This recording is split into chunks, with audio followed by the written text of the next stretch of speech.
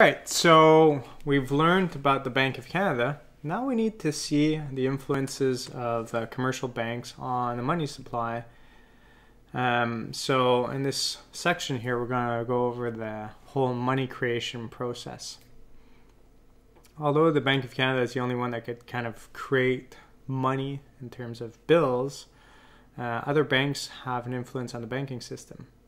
So let's see what kind of influence they have.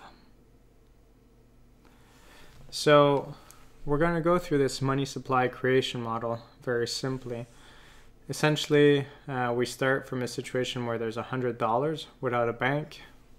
If you imagine a classroom and there's like someone that has $100 there, well, the total amount of borrowing that people can have, everyone together, is $100. There's no more than $100 around.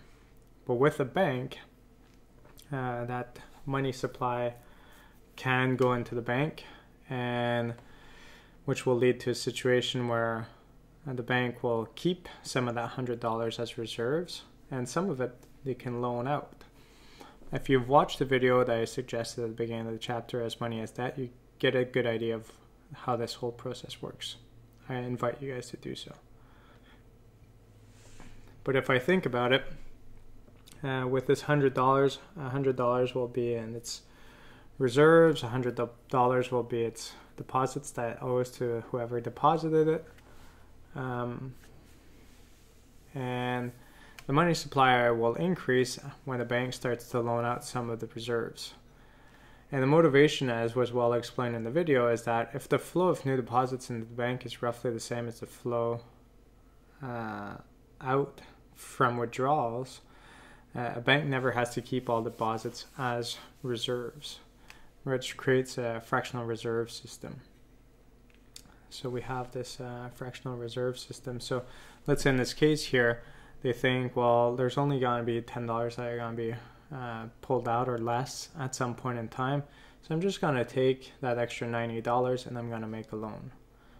So because of this, you have this initial $100 that's deposited.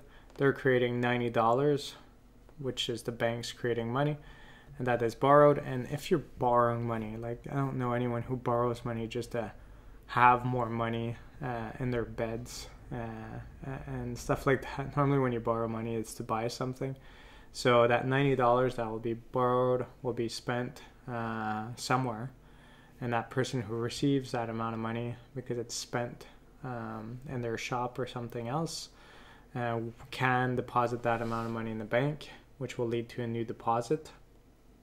And that new deposit will lead to more reserves and more loans and so on. So if we wanted to do the quick calculation of it all, you could kind of see the process a little bit more in the textbook. Well, it's going to be, the money multiplier is going to be 1 over the reserve ratio. So in this case here, of a reserve ratio of 10%, we have a money multiplier of 10. Which means that the total amount of money created is going to be the original deposits times 10. So $100 creates $1,000 in the money supply.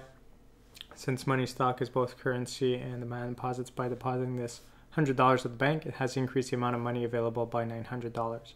So some of the questions you might see in the textbook or you might see on quizzes, make sure that you know how to calculate the money multiplier through this equation here. Make sure that once you've got this and you have the original amount of money, that you're able to find how much money is now available. And then afterwards, if we're talking about this money that was not around in the economy at all, it was like in a vault or was somewhere inaccessible, well, in that case, that $100 led to an increase of $1,000 of money available. But if it was $100 that you just kept in currency at home,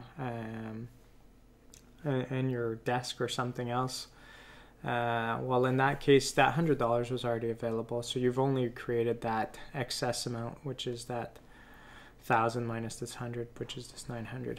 So just make sure you read the question appropriately to be able to answer whether it's 1,000 or 900 in this case. Some people may worry when they see how banks can behave in a way that might not take into account the lenders into account because they might go bankrupt and through all these loans. Well, so you don't worry too much about your loans.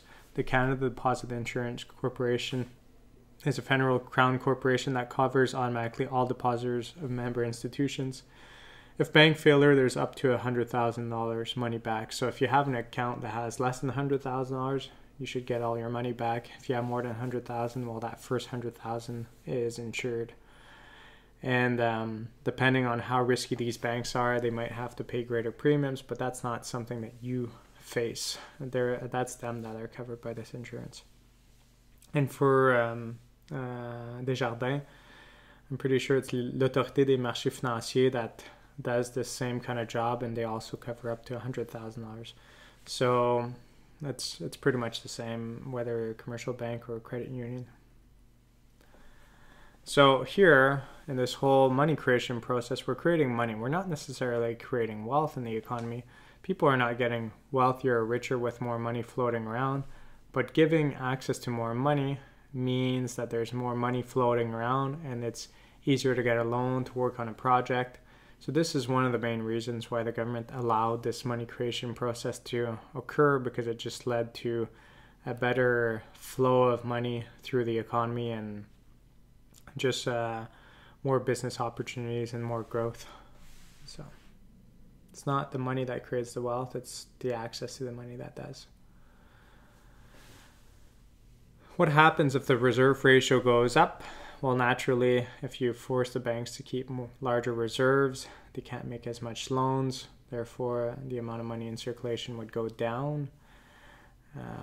We'll talk about that a little bit more later. And what's another thing that we could consider that's not really covered in this textbook? It's covered in the Reagan textbook, which I've used in the past, is the cash drain ratio. Because if you think about receiving an extra $100, you might not deposit that whole amount in the bank. Or if someone buys something from you and pays you a certain amount, you might not deposit that whole amount in the bank. Therefore, it's not true that that whole $100 gets multiplied.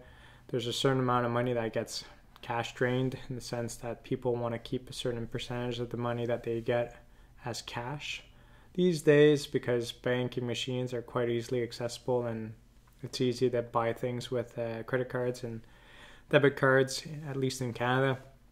People don't keep that much cash. If you go to another country where it's not as easy to obtain purchases through cards, you'll keep a larger proportion of cash. But regardless of what this number is, it's going to lead to a smaller multiplier. So the money multiplier, if you take into account both, if you're only given the reserve ratio, don't worry about the cash drain ratio. But if you're given both of them have an impact of reducing the money multiplier. So if we had that 10% reserve ratio situation that we had initially, which is represented here, and we add this cash drain ratio, it makes the denominator bigger, and it means that the money multiplier will be smaller. So as we keep more money as cash and we don't deposit in the banking system, that's less reserves and less loans possible, therefore less money created in this whole process. So you shouldn't be afraid of how this whole money creation process works, but it should give you an idea of the influence of commercial banks in this monetary system, and it should give you an idea that it's hard for the central bank to accurately control the amount of money available in the economy. They might want to reduce or increase the amount of money in circulation, which we'll see in these next videos. However, because the commercial banks can control the money multiplying process, it's very hard to manage it. Even if you put a minimum reserve requirement, they might decide to keep more. Much more or a little bit more and stuff like that. So it's really hard to know accurately how much money is actually available.